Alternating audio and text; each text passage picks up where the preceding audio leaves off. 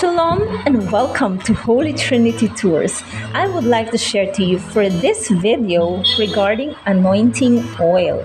What is the primary purpose of anointing oil? Well, the primary purpose of it is with the holy anointing oil was to sanctify, to set the anointed person or object apart. It is known as holy or kadosh in Hebrew.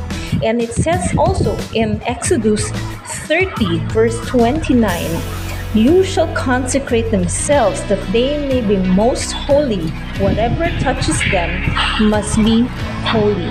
So originally, the oil or the anointing oil was used exclusively for the priests and the tabernacle articles, but was later used to extend into kings, which is found in 1 Samuel 10 verse 1.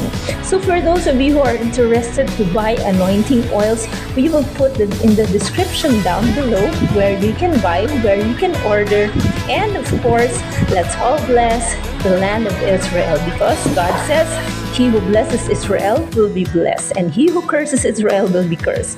That it says in Genesis 12:1-3. Shalom and God bless you all.